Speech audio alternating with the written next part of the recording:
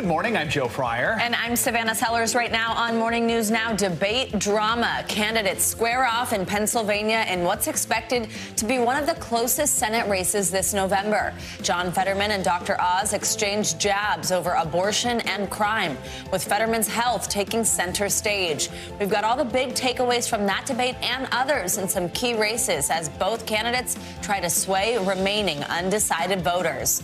Plus, growing concerns about the safety of election workers this morning. We've got the changes being made at some voting sites with less than 2 weeks to go. Heaviest of battles. Ukraine is preparing for more fighting ahead in Kherson, a region Russia has controlled for most of the war. The new steps the Russians are taking to get a hold of more weapons as Ukraine tries to regain control of the major port city. Sounding the alarm, new information this morning showing that climate change is not just harming the Earth, but also our health. The impact rising temperatures and air pollution are having on your overall well-being, and how it's even increasing the threat of more virus outbreaks. Plus, get your passport ready. If you're planning a trip in the new year, we have a list for you. National Geographic is out with a look at the most inspiring destinations to add to your bucket list. We've got to look at the top places and why they're a must for your travel plans. Those are always fun segments. Exactly. I'm inspired by any vacation location. I know, these right? will be extra inspiring. Yeah, exactly. Yeah, we'll tell you what you should add to your list a little bit later this morning. We begin, though, with the latest in the ramp up to the midterm elections. Last night, there were debates in some key races, and we have the big moments you need to know about. Yeah, the race for governor is neck and neck in both New York and Michigan. Democratic incumbents Kathy Hochul and Gretchen Whitmer are each holding on to a slim lead over their Republican opponents. Candidates in both races faced off in debates last night. While in Pennsylvania, Lieutenant Governor John Fetterman and Dr. Mehmet Oz took the stage together in one of the most highly anticipated debates this election season. The two are vying for an open Senate seat that could shift the balance of Congress. We are breaking down some of the high-stakes debates from last night. Ron Allen is standing by to talk about the New York debate, but first let's check in with NBC News senior political editor Mark Murray. Mark, good morning to you. So yesterday we discussed Fetterman's health and whether that could be a factor in last night's debate. Early on, he addressed what he called the elephant in the room. Here's what he had to say. And let's also talk about the elephant in the room. I had a stroke. He's never let me forget that. And I might miss some words during this debate, mush two words together, but it knocked me down, but I'm going to keep coming back up. So Fetterman used that closed captioning system to read questions and answers in real time because he has auditory processing issues lingering after the stroke. So, Mark, how did he look throughout the debate? What's the reaction we're hearing this morning about any concerns that he's healthy enough to hold office? Yeah, Joe, bottom line is he did struggle 5 months after his stroke. I think the question for Pennsylvania voters kind of going forward is, did they end up relating to that anecdote he talked about, like getting back up after adversity? A lot of people in this country have strokes and other medical situations, and whether he is able to relate or whether it does raise concerns about his health front and center. And Joe, just with less than 2 weeks to go, I just don't know the answer to that question. But he did struggle in his performance. He did mangle some words, as he ended up saying. But his campaign was very happy that he was able to prove that he could debate 5 months after having a stroke. Let's get into some of the issues here. Oz and Fetterman addressed really a hot-button issue concerning Pennsylvania voters. That's abortion. Dr. Oz had this to say. I want women, doctors, local political leaders, letting the democracy that's always allowed our nation to thrive, to put the best ideas forward so states can decide for themselves. Contrast that with my opponent, John Fetterman, who on this debate stage said that he would demand federally mandated rules for all states they'd have to follow that would allow abortion at 38 weeks. So he's previously been vague on whether he would vote on the proposed 15-week federal abortion plan. Was this any different? And really, local political leaders, that feels like it could be an opening for Democrats? Yeah, Joe, he once again was vague when he was asked directly about whether he would support that Lindsey Graham 15-week abortion ban, yes or no. And he said, look, I'm against any federal intervention whatsoever, suggesting he'd be against it, but not necessarily 100% closing the door. And Democrats ended up pouncing on those remarks that he would leave abortion up to a woman, a doctor, and local political leaders. And even John Fetterman was able to interject at one point, like Doug Mastriano, the Republican nominee for governor, who, of course, is stridently anti-abortion. Both candidates also discussed their support for the current President Joe Biden or the former President Donald Trump. So how did they embrace their respective party leaders, and will that hurt or help either of them at the voting booth? Yeah, I'm not necessarily sure it helps or hurts at the voting booth, but they were asked directly about 2024 in a hypothetical situation if Donald Trump or Joe Biden end up facing each other again. And we ended up hearing Mehmet Oz saying that, yes, he's a supporter of Donald Trump and would back him if Donald Trump runs for president. And likewise, John Fetterman said that President Joe Biden would get his support if he runs, but that ultimately will be President Biden's decision if he seeks another term. Mark, while we have you, let's touch on the governor's debate in Michigan between the Democratic incumbent, Gretchen Whitmer, and Republican Tudor Dixon. Both candidates discussed school safety, which has become a major issue for voters. Let's listen to that. I would like to have armed security at our schools. I would like to make sure that we have a one entry point. I would also like to implement some of that plan that talks about how to identify a child that struggles with mental health, that might be considering self-harm or harming someone else. We've been trying that for 30 years. It's not working. It is time to try proven policies, background checks, secure storage, red flag laws. I'm not talking about hunting. I'm just trying to keep our kids and communities safe. So clear distinction there. What did you make of that exchange, and just thoughts on that debate overall? Yeah, Joe, again, that's kind of your generic Republican versus Democratic talking points when it comes to issues of school violence and gun violence. I was really struck by the clash on abortion rights. Michigan is having a big ballot measure whether to enshrine abortion rights in the state. You ended up having Gretchen Whitmer, the incumbent, supporting that measure, Tudor Dixon, the challenger, opposing it. Joe, another high stakes debate last night, all with less than 2 weeks to go. All right, Mark Murray, thanks so much for breaking it down. We appreciate it. And now to the governor's race in New York. Incumbent Governor Kathy Hochul taking on Republican opponent Congressman Lee Zeldin last night in their only scheduled televised debate. NBC News correspondent Ron Allen joins us now. Ron, thanks for being with us. So Hochul had the lead here at one point. It was pretty big, but now the race is tightening.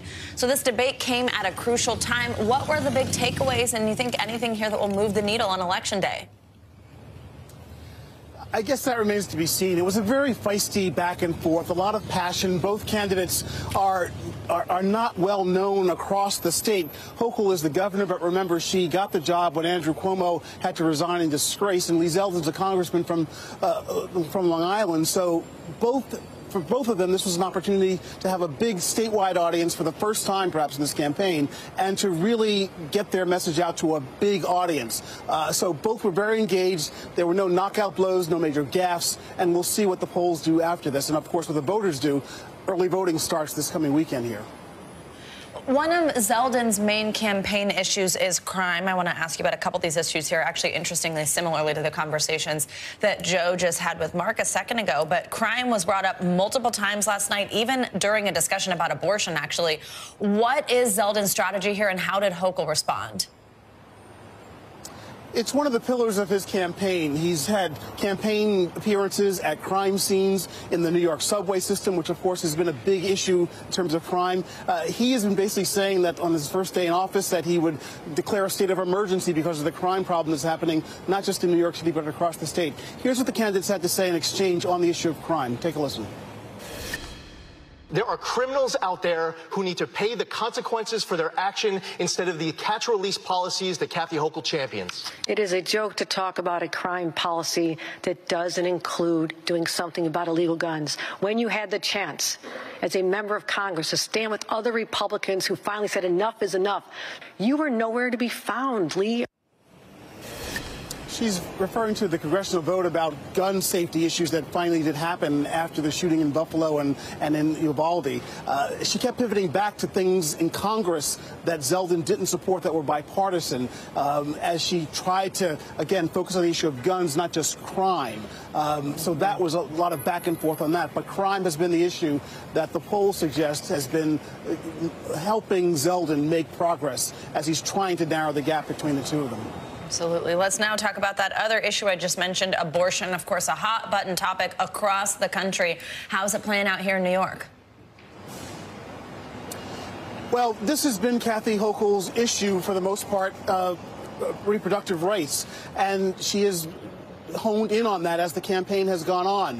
Zeldin has voted is against the Supreme Court decision on Dobbs, and so here's what they had to say about abortion. Zeldin was trying to maintain his pro-life position, but he seized on an issue about women coming into the state of New York and abortions being paid for by taxpayers to try and get around the issue somewhat. Here's what he had to say about that and Hochul's response. Take a listen. And I've actually heard from a number of people who consider themselves to be pro-choice, who are not happy hearing that their tax dollars are being used to fund abortions many, many, many states away. Lee, you can't run from your record. You're the only person standing on this stage whose name right now, not in years past, but right now, is on a bill called Life Begins at Conception. As has been the case in other races across the country, abortion was a bigger issue months ago than it is now. Crime, again, seems to be the issue that's dominating and animating the race here now. And Ron, last question before I let you go. Another issue that came up is Zeldin's ties to Trump. What impact has that had? This is a tough one for him because Trump is not popular here in New York, of course. He is a Trump ally. He voted to not certify the results of the election. Hochul cast him as an election denier. Here's what Zeldin had to say about his ties to Trump. Take a listen. Do you want to see Donald Trump run for president in 2024, Lee Zeldin? Not even thinking about it. I'm focused on 14 days from today, defeating Kathy Hochul and saving New York State. Would you vote to certify the results of the 2020 election? The vote was on 2 states, Pennsylvania and Arizona. The issue still remains today.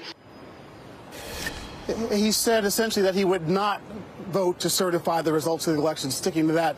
Hochul was asked if Biden should run for president, and she said in 2024, and she said yes. A lot of national issues throughout throughout the debate here, throughout the campaign here, and that's what's making this race important. But again, this has been Kathy Hochul's race to lose, if you will. She's been ahead by double digits. There were a couple of polls last week that made it put it in the single digits, which is why there's more attention focused on this now. Yeah. But again, New York is a big, big blue state, and it seems that Hochul still has a lead, although it's just how big it is or small it is, of course, the voters will decide. Ron Allen, thank you so much. We'll be watching. As Election Day approaches, many poll workers are coming under pressure. NBC News correspondent Blaine Alexander has more on why some have decided to quit. Angie Jones never thought she would become a poll worker. I voted, as most Americans do, but I've never really been involved in the political process. But the 2016 election changed all of that. After that election happened, that I needed to be part of the solution. Her solution, training to become a poll manager in Fulton County, Georgia. People who come to your polls and say, I don't trust this process, what do you want them to know about the work that you do? Well, first of all, come join us. Take the training. If people would understand the process more, I feel like they would be less fearful that their votes are not secure. Angie has worked every election since 2018, but none like Georgia's 2021 runoff that gave Democrats control of the Senate. After the 2020 election, did you notice a change? Immediately, I noticed a change. I had a lot of voters that came in angry, distrustful. And election workers were increasingly targeted by conspiracy theories, like Shay Moss and her mother, Ruby Freeman, who also worked in Fulton County. It's turned my life upside down. According to the Brennan Center for Justice, 1 in 5 election workers say they are unlikely to serve through 2024. 1 in 6 have personally experienced threats. Angie says she will never forget asking a friend to sign up. She said no. She was afraid. And I remember she said to me, people will say things to me that they would never say to you. Because she's a woman of color. Because she's a woman of color. Georgia was at the center of efforts to overturn the 2020 election, something election official Gabriel Sterling called dangerous. It has all gone too far. All of it. Are you concerned there could be similar threats this time around? I'm sure there will be. You have to be aware of it, but you can't over-prepare for it. Did you ever think about just walking away? No, never. Never. My responsibility is to do everything that I can do within my power at that precinct to protect the vote. Blaine Alexander, NBC News, Atlanta. And with candidates hitting the home stretch, Meet the Press now is hitting the road. Chuck Todd will be talking to voters, candidates, and officials today on a special edition of MTP Now, live from Pittsburgh. Coverage starts at 4 p.m. Eastern. And turning now to the latest on the January 6th investigation, NBC News has now learned that Hope Hicks, who served as a top advisor to former President Trump, has interviewed with the House committee investigating the insurrection. That's according to a source familiar with the matter. Now, Hicks served in multiple senior roles in the Trump White House for much of his presidency, but left her job as counselor to the president just 6 days after January 6th. This interview also comes just days after the committee subpoenaed the former president himself. For more, let's bring in NBC News Capitol Hill correspondent Ali Rafa. Ali, good to have you with us on this. So do we have any idea what Hicks said during her testimony yesterday and what the committee was hoping to hear from her in the first place? Yeah, good morning, Savannah. Unfortunately, no official comment from Hope Hicks or the January 6th committee as far as what she was able to tell the committee. But we do know that Hope Hicks was one of the earliest advisors to Trump and his family, going so far back as 2015 when he was mulling a run for the presidency. And as you mentioned at the top there, while she did leave the White House, she came back and was part of former President Trump's inner circles during this critical period of time that the January 6th committee is interested in, this period of time between Election Day and January 6th. The committee likely asking her questions about Trump's thinking, Trump's communications during that time, because reportedly Hope Hicks told former President Trump repeatedly that he had lost the election. Now, remember, the January 6th committee's whole argument during this over a year-long investigation has been to prove that former President Trump was at the center of the effort to overturn the election, that he was to blame for the January 6th attack on the Capitol. So that's definitely something that the committee likely asked her about. How forthcoming she was with the committee is still under question, because she has testified before a congressional committee in 2016, and wasn't very forthcoming. She invoked her right to executive privilege during that time. Of course, she doesn't work in the White House anymore, so she wouldn't be under the same restrictions this time. How forthcoming she was with the committee is still a big question we do have. Now, Ali, this all comes after the January 6th committee held its last scheduled hearing before the midterms. Where does the investigation stand right now, especially with less than 2 weeks to go to the election? Yeah, 2 weeks to go to the election. And remember, this committee is only active as a committee until a new Congress is sworn in January. And they still have a lot of things to cross off of their to-do list. Remember, the committee still doesn't know whether former President Trump will comply with this subpoena for testimony on November 14th for documents that members have said may be even more enlightening than that testimony on November 4th. And the committee is trying to wrap this all up. Like I said, by January, they're trying to use their time wisely. The big question now is, if Trump doesn't comply with that subpoena, what will the committee plan to do in that short amount of time? They have the option to refer a contempt of Congress criminal referral to the Justice Department, similar to what we saw with Steve Bannon, or they could use this time to refer what members have called other criminal contempt referrals for other crimes that they say that they can prove Trump has committed. What they do with this remaining time is still a big question we have. All right, Ali Rafa, thank you so much. In Ukraine this morning, at least 2 people have died after Russian missiles hit a gas station in the city of Dnipro. The violence comes as Russian forces in Kherson brace for what one Ukrainian official called, quote, the heaviest of battles. NBC News foreign correspondent Matt Bradley has the latest from Kyiv. Good morning, guys. Ukraine passed another night with some Russian bombardment in the eastern part of the country, this time in the city of Dnipro, where 2 people were killed in Russian attacks. And there have been continued to be rolling blackouts throughout this country after nearly 2 weeks of constant Russian attacks on electricity installations. Now, this country is still bracing at this moment for 2 major events that really are just about to happen, both of them very ominous. The first one, and I think you've heard about this, that news of the dirty bomb. Just over the weekend, Russia called defense ministers from throughout the world and sort of projected this notion that it was the Ukrainians who are trying to create a nuclear device and to detonate it here in Ukraine against their own people, and then to blame it on the Russians in a kind of false flag attack. Now, this has been, met with wide opprobrium from governments throughout the world, basically all of them calling it a Russian lie and a pretext for Russia's own escalation of the war. Now, what we've been hearing from the state energy company, and one of the state energy companies, is that it looks as though the Russians are digging into some nuclear waste in the eastern city of Zaporizhia.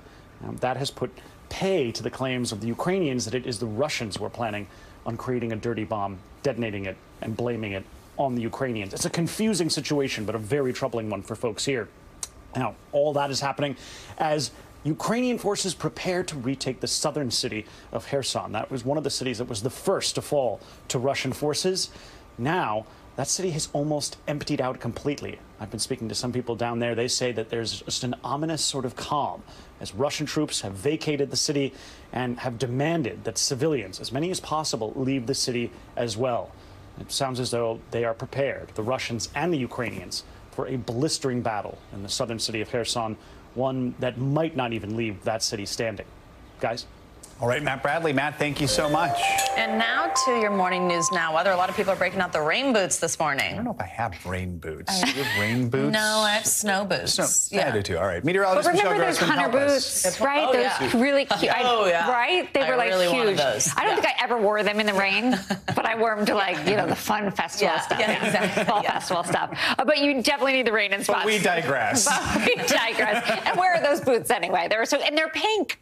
I'll wear them next Wednesday. Right. Yeah, they're really cute. All right. So rain in the northeast, rain in the northwest, and then we're looking at really dry conditions in the middle of the country. So here is that rain in the northeast. We had that slow-moving cold front. It's taking forever to move its way along the east coast, and it will finally exit tomorrow morning. But before that, we're looking at the cold front stretching from the Great Lakes all the way down to the southeast. Along this front, we're looking at heavy rain. Where you see these brighter colors, that's where we're looking at the heaviest rain. We're not expecting severe weather like we saw the past 2 days, but still could see a thunderstorm or 2. The main threat here will be some wind along that front and also some heavy rains. As we zoom in a little closer, we also have a secondary area of low pressure. That's going to bring some heavy rain to portions of Maine. We could see even 3 inches, some flash flooding in spots as we go throughout tonight into tomorrow morning. So heavy rain in New England today. That cold front stretches to the southeast. It moves slowly and will finally exit tomorrow morning.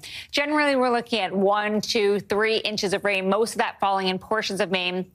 Bangor, Portland, along the coast here, we are looking at the heaviest amounts there. Now, as we go throughout the day here, we're looking at some really warm temperatures ahead of this front. So we've been seeing this all week long where we're looking at that cold front ahead of it. It's really warm. Back behind it, we're looking at frigid air. So that warm East Coast, temperatures well above normal once again, into the 60s, into the 70s, about 20 degrees above normal for this time of year in spots.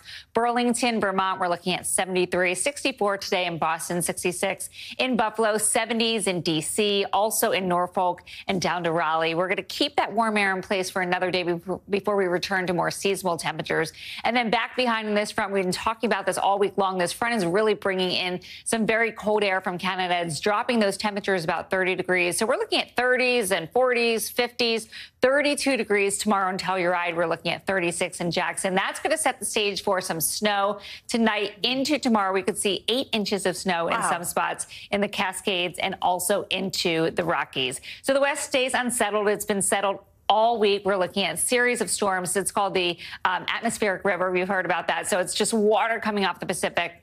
So we're going to keep it unsettled for the next few days. Today, the rain and mountain snow for parts of the Rockies. Another Pacific storm moves into Washington tomorrow, and that's where we're going to see that snow. So where you see the blue in portions of Utah, also New Mexico, the Four Corners, you have a chance of seeing some snowflakes. Lower elevation rainfall totals. The heaviest rain falling in portions of Washington, so Seattle, you could see some heavy rain as well. And where you see the pinks and the really pretty colors, the blues, we're looking at that highest elevation snow. This is tomorrow also. We're going to see that front moving off to the east, that second one, and that's going to kind of tap into some Gulf moisture. So it's going to bring the chance of severe weather. Not today, but tomorrow. Winds gusting up to 60 miles per hour. Could see some hail and the chance of a few tornadoes. So here's the snapshot for today. That heavy rain in portions of the Northeast. Sunshine returns to the middle of the country. Looking really good there, guys. Temperatures in the 60s, 70s, 80s in portions of Texas, and dry with some sunshine. Halloween weather. Yeah, exactly. Yeah. Oh, look at that heavy Wear rain. the lightest costume you got. Exactly. 60s, 70s. Ugh. All right. Yeah. All right. Thanks, Michelle. See you in a little bit. Coming up on Morning News Now, a key meeting at the White House. Yeah, President Biden will be meeting with Israel's president ahead of the country's elections. What this meeting means for crucial issues like Ukraine, Iran, and the world's oil supply. That's next.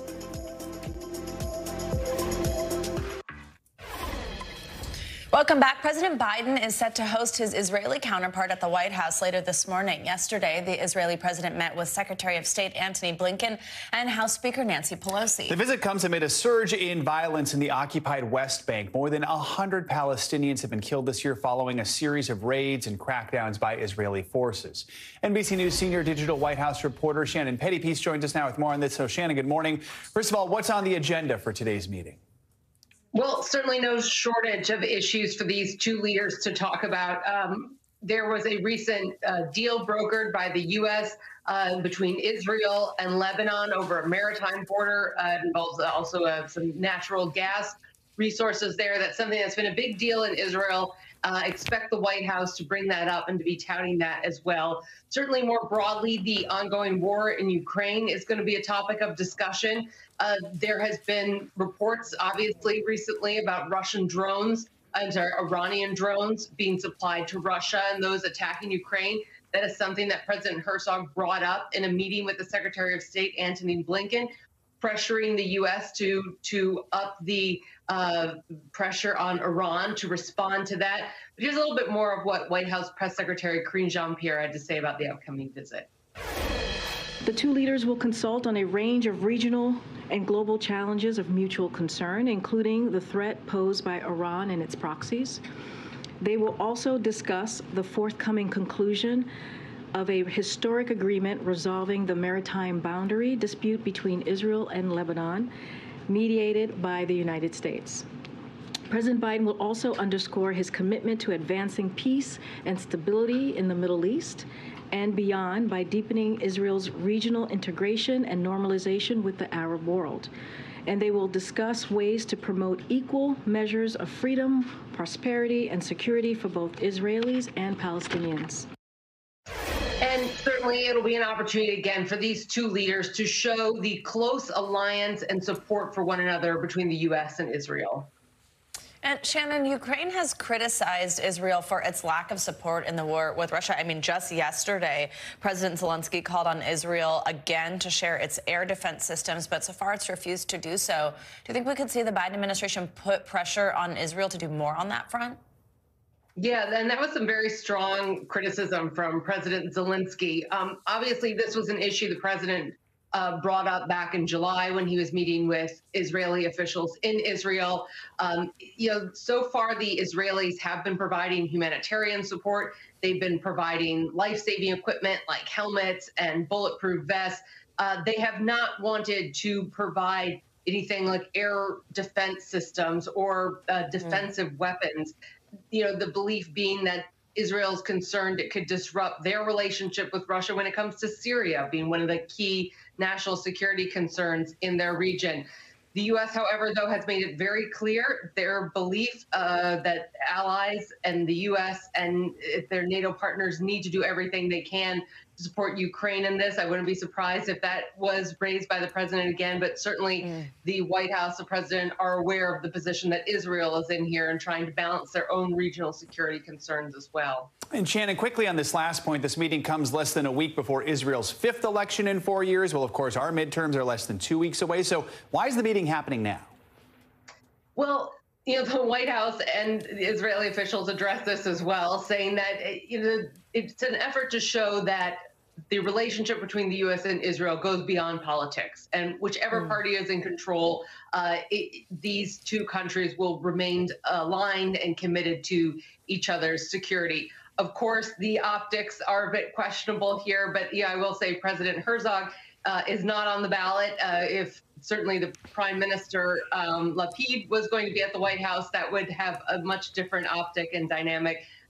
President Herzog has more of a ceremonial role, but it could give some efforts in Israel a little bit of a bump here to see the U.S. president sitting down with certainly the Israeli president, very, very high, prominent official in the country. All right, Shannon, thank you so much. Appreciate it. Thanks, Shannon. And coming up, mammograms can help detect breast cancer early and save lives. But for some patients at one Arizona hospital, that was not enough. Next, how their cancers were missed on their scans and what's being done now to make sure that doesn't happen again.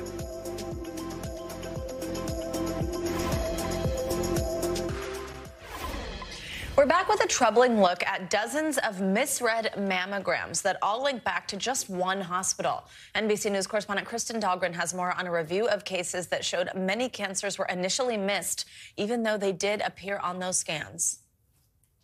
Jim and Pat Ratliff had a 54-year love story. We were just attached at the hip. Through ups and downs, including Pat's breast cancer more than a decade ago, which is why she was so diligent about screening and concerned when she noticed changes in her other breast. She had imaging at a nearby hospital, part of NAH, Northern Arizona Healthcare. And they told her what? They couldn't find anything. Eventually, Pat saw breast surgeon Beth Dupree. I literally couldn't believe what I was seeing. It was screaming cancer.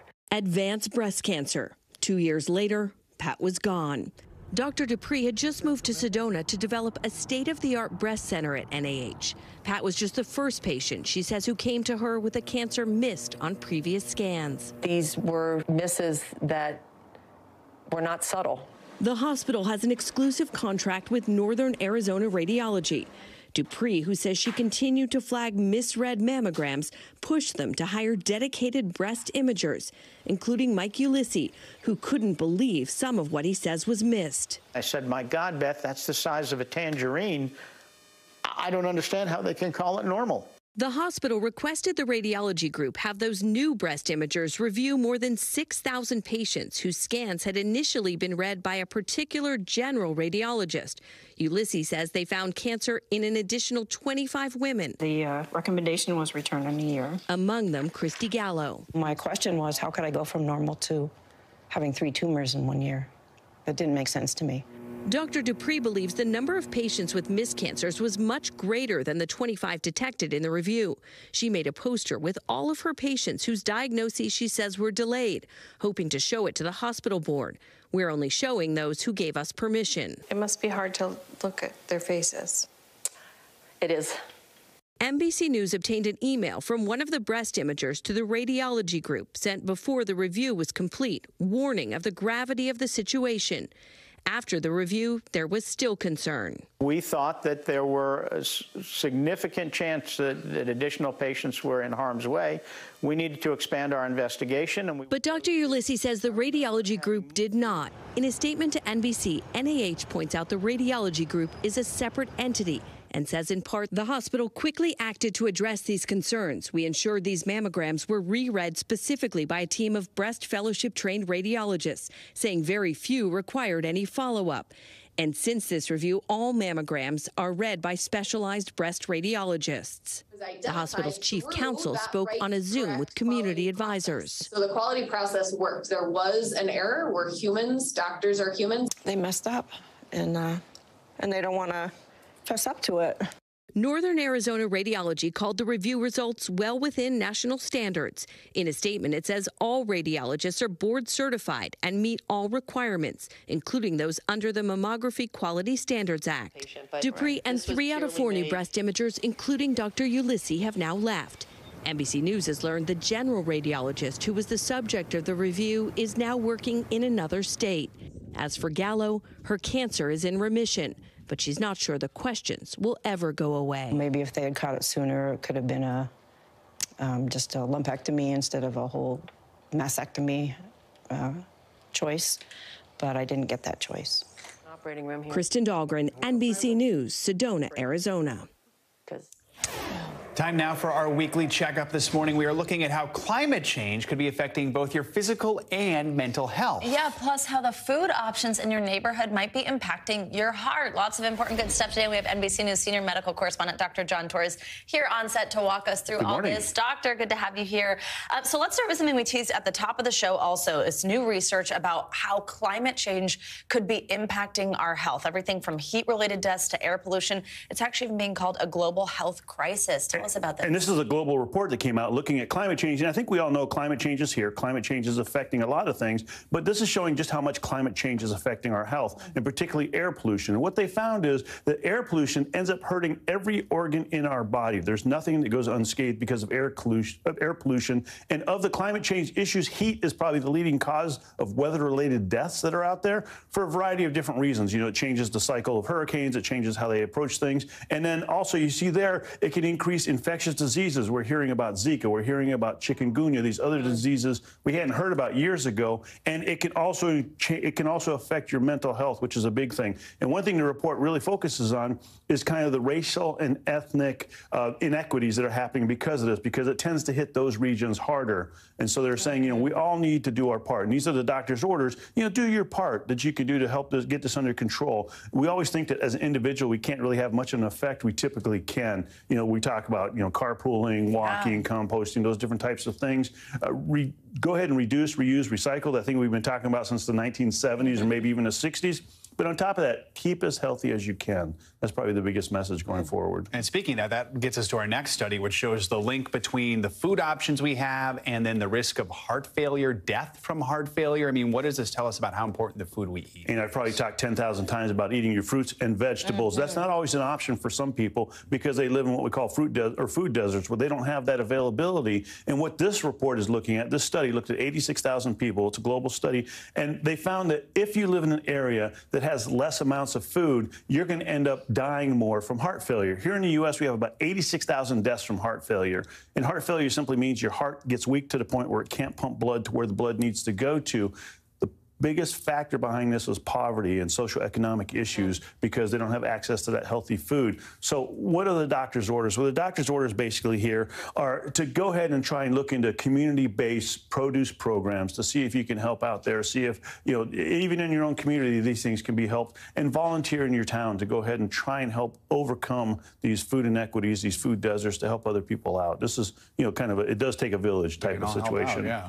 Absolutely good ideas there. All right, lastly, we have this study, 28,000 people involved, actually, and it's giving us our strongest evidence ever on a link between blood pressure and dementia. Talk to us about this. And we know blood pressure, we always think of cardiovascular effects, you know, heart and heart attack type situations and strokes. But now we're finding out that blood pressure can actually increase your chances of getting dementia if it's high. And more importantly, lowering blood pressure can really help. And by lowering it, we're talking even just a few points. You know, that first number that was systolic, we call it, they said dropping at 10 points can really substantially increase your chances of not getting dementia.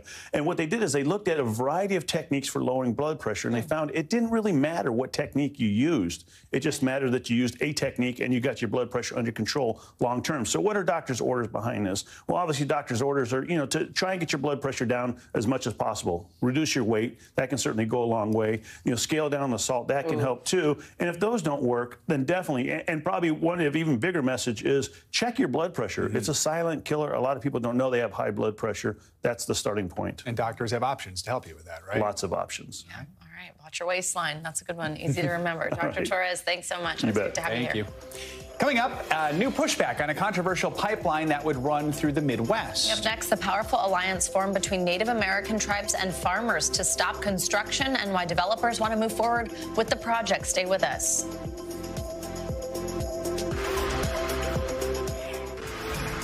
And we're back with financial headlines, and Visa seeing a jump in quarterly earnings. NBC's Silvana Henao joins us with another financial news. Hey, Silvana. Hey, good morning, guys. Well, Visa reporting upbeat quarterly earnings as more Americans take advantage of the strong dollar to fly overseas and splurge on shopping and entertainment. Now, we heard similar comments from rival American Express last week. That underscores the strength in consumer spending, which has largely managed to shrug off worries about inflation and rising interest rates. But Visa says the strong dollar doesn't bode well for the U.S. tourism industry, which relies on a big chunk of its revenue from international travelers. Lyft is relaunching its Pink membership plan at half the previous price, so that's $10 a month or $99 a year. The focus is now more on perks than discounts on rides. Members get free priority pickups and at least 5% off preferred Lux and Excel rides. You'll also get 3 free cancellations per month, a free bike or scooter unlock each month, free car rental upgrades, and discounts on Grubhub Plus deliveries. Shoppers may be experiencing sticker shock in the Halloween candy aisle. The Labor Department says candy prices are up more than 13% from a year ago. That's the largest ever annual increase. Candy makers say rising labor costs and higher prices for flour and sugar are largely to blame, but they're trying to keep treats affordable.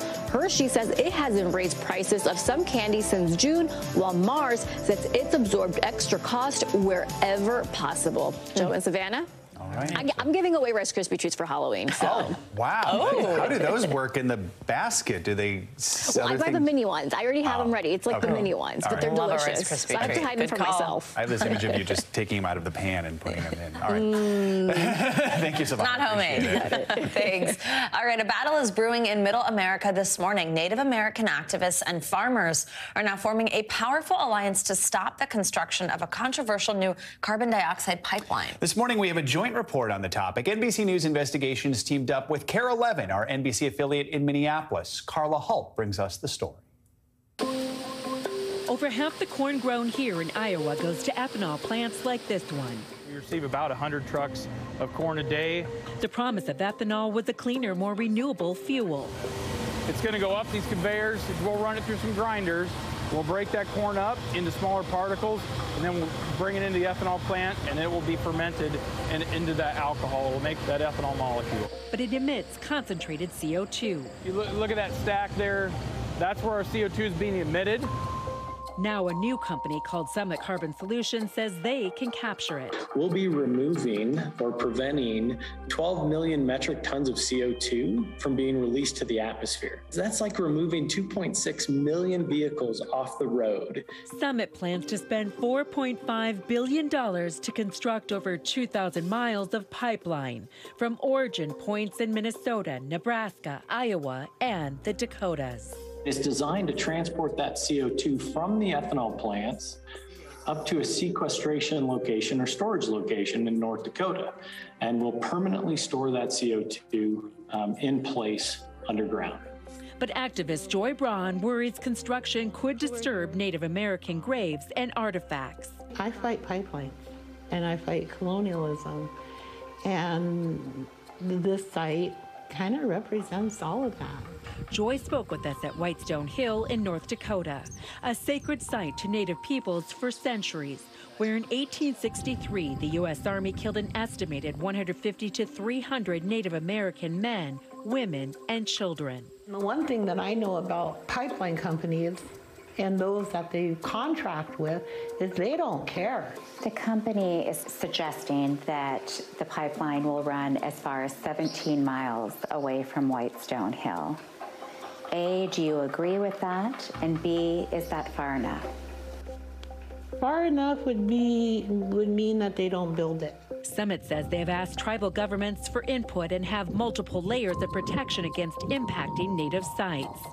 We've put together an unanticipated discovery plan that we'll train all of our contractors to, that says if you see something that looks like it could be an artifact or something of interest, you stop the job. We get an archaeologist out there, we coordinate with the states, we coordinate with the tribes, we look at it. Farmer Ed Fishback in South Dakota says Summit approached him about routing the pipeline through his land. It would be coming in at the far southeast corner and cutting diagonally across where this corn is. While some local farmers have already signed easement deals with Summit, Fishback is uniting with other farmers who have concerns about the pipeline, like potential CO2 leaks. It's an asphyxiant, so all of us with livestock or concerned about our families or our own benefit, we just don't trust this to be a safe product to be transporting. Over the weekend, dozens become sick and even more had to leave their homes after a gas leak and explosion in Yazoo County. Summit says that pipeline carried a different type of more toxic, naturally occurring CO2 mixed with hydrogen sulfide. But some energy experts say risks remain. There isn't really enough experience with these pipelines to be able to say they'll be safe going forward for 5 years or 10 years or 15 years. And our thanks to Carla Holt and the entire NBC Investigations team for that story.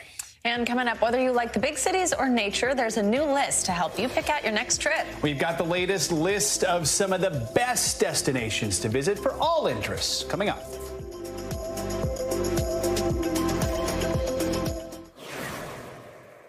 Welcome back. We've got another climate story for you on this Wednesday morning. A NASA instrument nicknamed EMIT has identified large swaths of greenhouse gas emissions around the globe, most notably methane. It has revealed more than 50 methane super emitters in Central Asia, the Middle East, and southwestern U.S., some of them among the largest ever seen from space. Scientists say one particular site in Turkmenistan released an estimated 111,000 pounds of methane an hour, rivaling one of the largest accidental methane releases here in the U.S. NASA is hopeful that EMIT will find more potential super emitters in the future. It's like an important thing going on there. Absolutely. Lots of climate change news this morning also for us to all be paying attention to. All right, believe it or not, 2022 is coming to a close. And for all you travel enthusiasts, that means it's time to start planning your vacations for the new year. Yeah, we were just talking about this last night, my husband and I. This morning, National Geographic just unveiled its annual Best of the World list, showcasing 25 destinations to inspire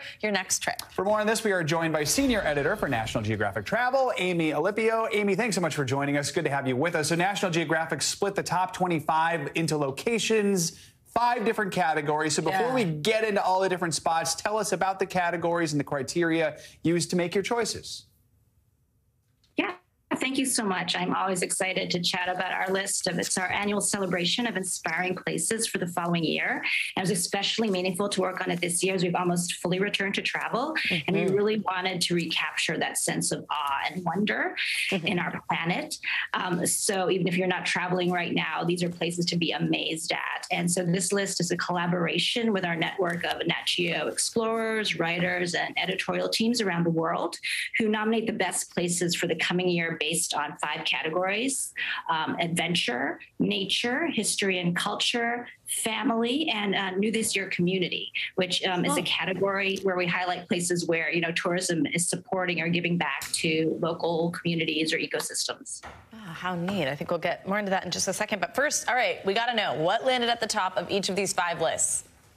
Oh my gosh. So it's really hard to pick because really all of these, each of these is like a success story. We have in our community category, we have Alberta, Canada, which is a Canadian province, which is a leader in Indigenous tourism. In our nature category, for example, we have Big Bend National Park, where, national parks have been loved to death recently. So Big Bend gets a fraction of the visitors that Yellowstone does, for example. In our culture category, we have Egypt, which is seeing the long-awaited opening of the Grand Egyptian Museum. And in adventure, we have Choqquequirao, which is the sister city of Machu Picchu. Really, it's like these Incan ruins high up in the Andes. And in family, we have places like San Francisco, where, it's a known destination, but they're doing new things like the Presidio Tunnel Tops. This is amazing new kind of playground on reclaimed land right there on the bay. I'm intrigued by the community category that you mentioned, and Alberta, Canada, I believe, was at the top of that list. Why did you decide to do a community category?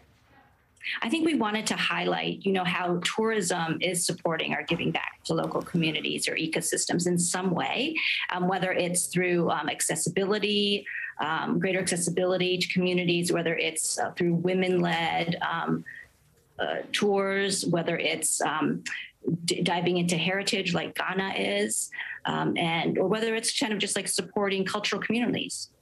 Absolutely. All right. Not to put you on the spot, but also to put you on the spot because you're an expert and we have you. Out of these 25 places in the world, which one would you recommend most? What's on the top of your list for next year? Oh my gosh, I think I might have mentioned already Choquequirao in Peru. Could I mention it more? Yes, please. Because it's just like this place that is like the epitome of National Geographic adventure. It's these Incan ruins high up in the Andes. You can get there only by foot right now, and it gets a fraction of the visitors that Machu Picchu does. And you've been to all 25 of these places, right? No.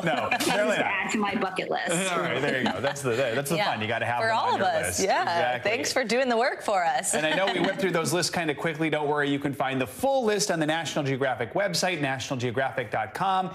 Amy, thanks so much for joining us this morning and sharing some fun adventures to get our juices flowing for travel next year. We appreciate it. Yeah, it's a good time to plan. Happy travels. Very exciting. Yeah, you too. That does it for this hour of Morning News Now. But the news continues right now, so stick with us.